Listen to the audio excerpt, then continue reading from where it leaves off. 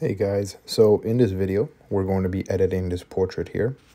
As you can see, I've already manipulated the levels, color graded it the way I wanted it, and we're going to bring it into Photoshop.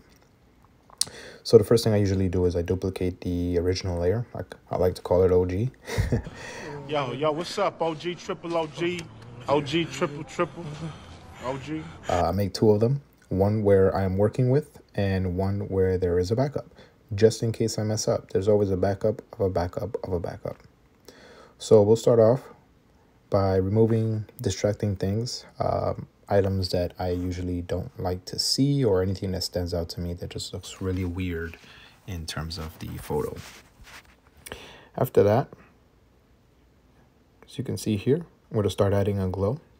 Just want to, bring out the vibrancy of the sun behind him, make it look a little bit more sunset-ish, a little bit more yellow.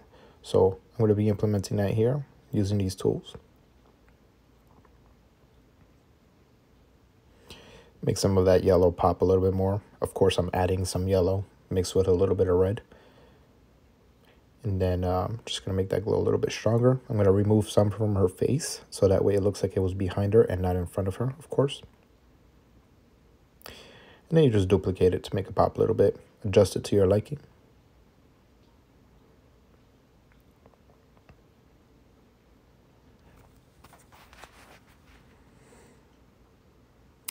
All right, so we're going to be zooming in here. I'm just checking everything, making sure everything looks good to me. And I definitely want to work on that piece of hair right above her head.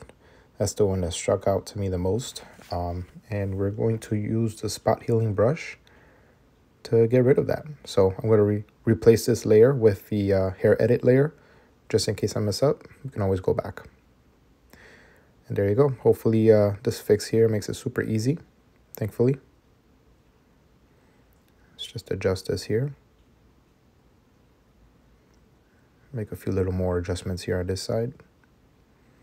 And again, we're going to be looking at this picture from afar, so don't worry about the big details. This should be perfectly fine right here. We're going to zoom out here in a sec. Voila. Looks great to me.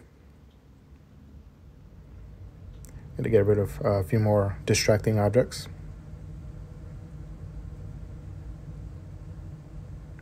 And I think we're ready to go. Let's save it and bring it back to Lightroom. So once we're back in Lightroom, what I like to do is I like to set the one that's final to green, which labels it as done or finished in my book. And then after that, we X out or reject the workable file, which is labeled in blue. Thanks for watching, guys.